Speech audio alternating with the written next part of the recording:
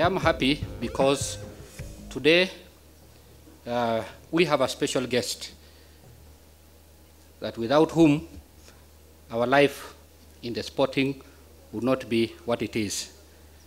Contrary to what our brother Bob Collingmore might have said, it is not all MPs who should be viewed in that vein, because the person I'm about to invite is very dear to us. She's the mother of sporting, because under the new constitutional dispensation, we now have a special committee responsible for sports, culture, and the arts, including labor matters and social protection.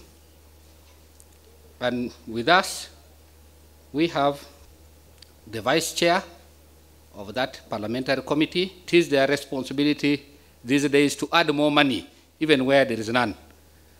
And before I continue saying so many of those goodies, I would like to take this singular opportunity to call Honorable Galgalo, just to greet you so that you can see who is in front of our success.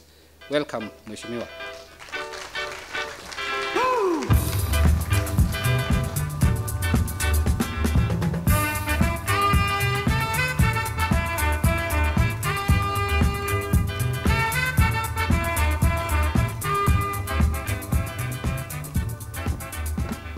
The doping issue, I think this is a thing that will erode our sporting career, and we need to really defend that.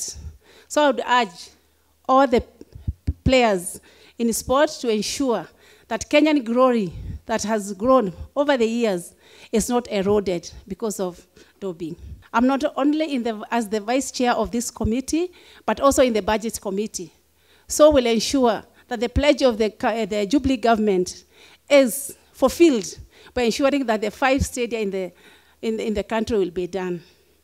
On the issue of taxes, and I think on the issue of VAT, I'm happy that at least sporting gear or equipment are duty-free. On the issue of VAT, I think that is one of the legislation that will urge the ministry to develop and bring it to our committee, and I'll be in the forefront to defend that on your behalf, just to ensure that we don't have VAT on sports.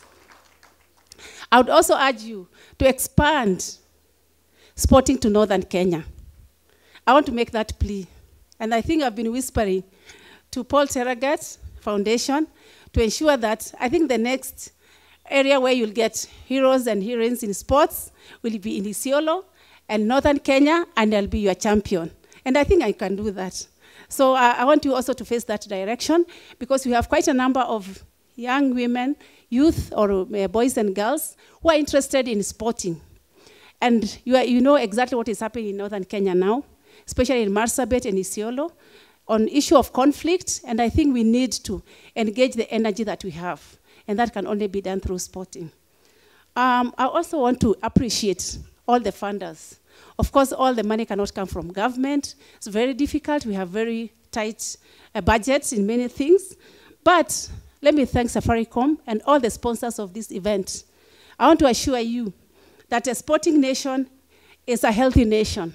So if you are putting your money in sporting, you are not throwing away your money. You're just putting in a very healthy nation, and that is very good.